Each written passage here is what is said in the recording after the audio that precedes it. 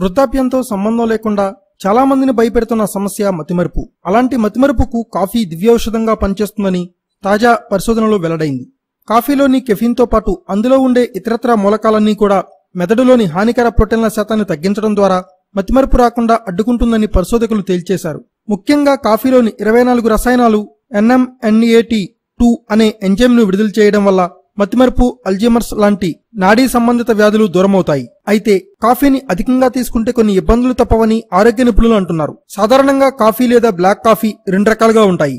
ఇవి ఒక్కొక్కటి ఒక్కొక్క రకంగా పనిచేస్తాయి. బరువు తగ్గాలనుకునే వాళ్ళు రెగ్యులర్ గా పాలు, చక్కెరతో తయారు చేసే కాఫీకి బదులుగా తక్కువ క్యాలరీలున్న బ్లాక్ కాఫీ తీసుకుంటే ఎంతో శ్రేయస్కరం.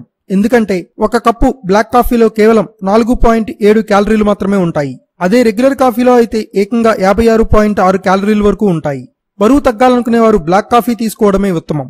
అలాగే సాయంత్రం వేళల్లో నిద్ర సమస్యలతో బాధపడేవారు సాధారణ కాఫీ అంతగా తీసుకోకపోవడమే మంచిది. కానీ ఎసిడిటీ ఉన్నవాళ్లు మాత్రం బ్లాక్ కాఫీ తీసుకోకూడదని ఆరోగ్య నిపుణులు సూచిస్తున్నారు. Thanks for watching. Please subscribe our channel.